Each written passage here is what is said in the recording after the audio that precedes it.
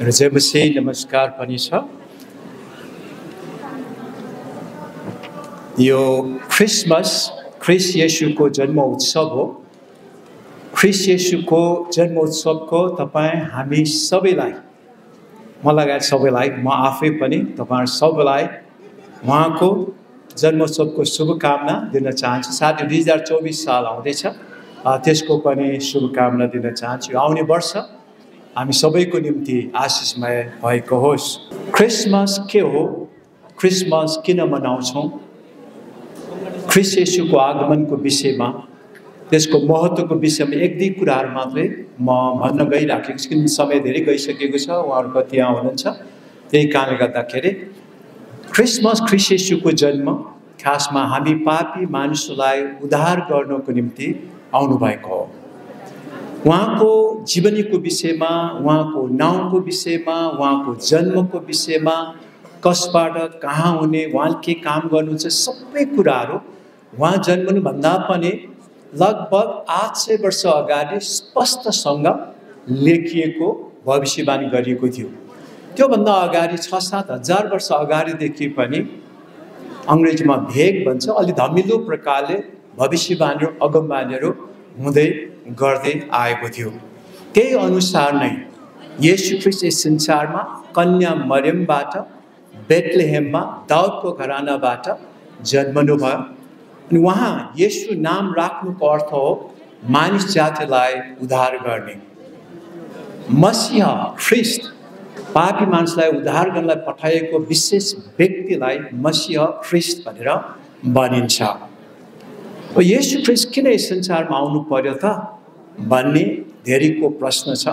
त्यो हो सबै पापी मानिसहरूलाई उद्धार गर्नको निम्ति अरू कुनै उपाय नभएको कारणले गर्दा ख्रीष्ट येशूलाई यस संसारमा परमेश्वर पिताले येशू ख्रीष्टलाई पुत्रको रूपमा यस संसारमा पठाउनु भएको हो।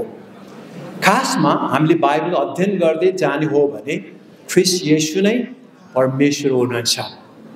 यो सप्ताहसँग हामीले पढ्न सक्छौँ यशाया 9 अध्यायमा पनि, है, उहाँ नै परमेश्वर पिता पनि हुनुहुन्छ। तर हामीले यो कुरा बुझ्न गाह्रो होला, पिता पनि उहाँ, पुत्र पनि उहाँ नै, पवित्र आत्मा पनि उहाँ नै, त्रिएक परमेश्वरको विषयमा बुझ्न कतिपल्ट गाह्रो हुन सक्छ।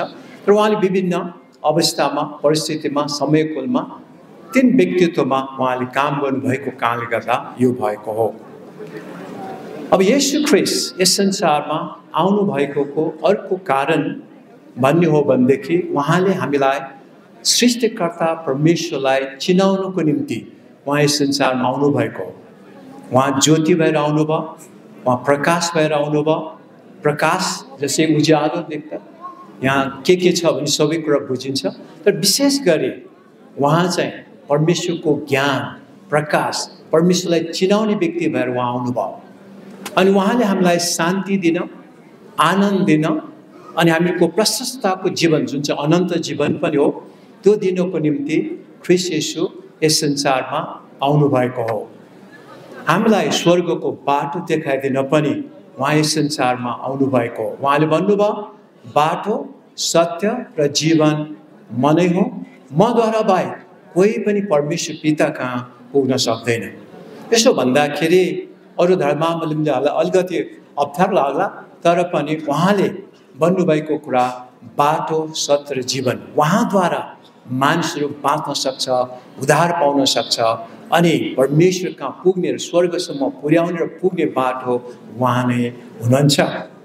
उहाँको विषयमा धेरै कुराहरू छन्, तर पनि हामीले बुझ्नुपर्ने यो कुरा हो। ख्रीष्ट येशू संसारमा हामी पापी मानिसहरूलाई परमेश्वरमा मिलाप गर्नको निम्ति उहाँ आउनुभयो। ख्रीष्ट येशूको मार्फतबाट उहाँमा जब हामी विश्वास गर्दछौँ, परमेश्वरमा हामीलाई मिलापमा ल्याउनुहुन्छ। मिलाप किन चाहिन्छ त भन्ने भित्री रहस्य कुरा बुझ्ने हो भनेदेखि परमेश्वर र मानिस जातिको शत्रुता बढ्दै गइराखेको थियो।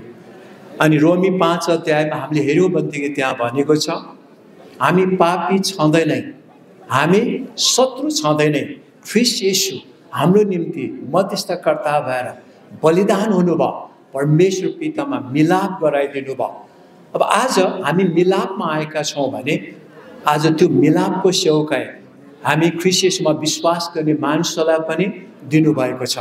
त्यसकारण हामी आफै मात्रै क्रिसमस मनाउने महोत्सव मनाउने होइन, हामी स्वार्थी हुनु हुँदैन भनेर हामीले हरेक वर्ष एकचोटि भए पनि अगाडि पछाडि गरेर प्री क्रिसमसहरू मनाउँछौँ, क्रिसमस पनि मनाउँछौँ। अरू धेरै हाम्रा साथीहरू हुनुहुन्छ जसले परमेश्वर पितालाई ख्रीष्ट येशूको मार्फतमा ख्रीष्ट येशूलाई नै पनि चिन्नु भएको छैन। उहाँहरूले सुन्नु भएको होला, उहाँले अलिकति जान्नु भएको होला, तर आफ्नो बनाउन सक्नु भएको छैन। ती व्यक्तिलाई पनि हामीले येशू ख्रीष्ट शान्तिदाता हुनुहुन्छ है, येशू ख्रीष्ट मुक्तिदाता हुनुहुन्छ है, येशू ख्रीष्ट स्वर्गको बाटो हुनुहुन्छ है, येशू ख्रीष्ट मरेपछिको पनि अनन्तको जीवन उहाँ नै हुनुहुन्छ है भनेर हामीले अरूहरूलाई पनि चिनाउनुपर्छ, बताउनुपर्छ। हामीलाई उहाँले मिलापमा ल्याउनु भयो। अब यही मिलापको सेवा फेरि हामीलाई उहाँले दिनुभएको छ। दोस्रो कोरिन्थी 5 अध्यायको 18 पददेखि 20 पदमा तपाईँले हेर्नुभयो भने हामीलाई मिलापको सेवाकाई पनि दिनुभएको छ। त्यसकारणले गर्दा हामीले हाम्रा साथीहरूलाई अब यो यसपालि 9 गते परेको छ, क्रिसमस डिसेम्बरको 25 चाहिँ सधैँ नै 25 नै हुन्छ। त्यो समयमा अझ धुमधामसँग आफ्नो आफ्नो चर्चहरूमा आफ्नो आफ्नो समुदायमा हामी क्रिसमस मनाउँछौँ। त्यो समयमा हाम्रा साथीहरूलाई, हाम्रा आफन्तहरूलाई, हाम्रा नजिकको मानिसहरूलाई, हाम्रा छिमेकीहरूलाई पनि प्रभु येशू ख्रीष्टको विषयमा सुनाउनुपर्छ। सुन्नलाई आउनुहोस् भनेर हामीले सबैलाई निम्तो पनि दिनुपर्छ। परमेश्वरको प्रेमलाई उहाँलाई पनि चिनाउने काम गरेर हामीले गर्नुपर्छ।